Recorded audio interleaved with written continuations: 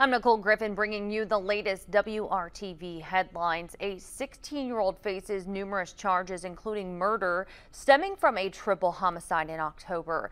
Caden Smith is being charged as an adult. The victims, Michael James, Abdullah Mubarak, and Joseph Thomas, all died from gunshot wounds.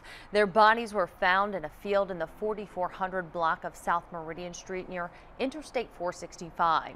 Smith was identified as a suspect through his communication with the victims prior to their murders.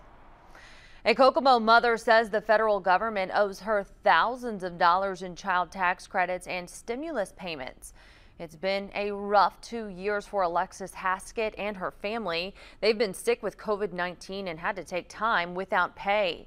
Alexis says they have not received their child tax credits even though they filed their taxes and even got a letter from the IRS saying they were eligible.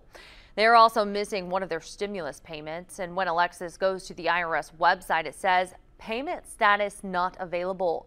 She estimates the federal government owes her $9,200, money she needs, especially around the holidays. Have you tried to contact the IRS and what happened with that? Yes, I did. I contacted the IRS. I was on hold for a very long time, finally reached a woman.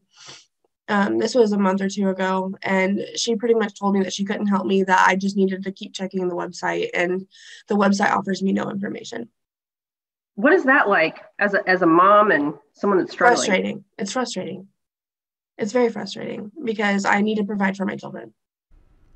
We sent half a dozen emails to the IRS and they told us they are looking into it. The IRS has been plagued with delays due to a backlog of unprocessed 2019 paper returns, congressional mandates like stimulus checks and tax credits, limited resources, and technology issues at the IRS.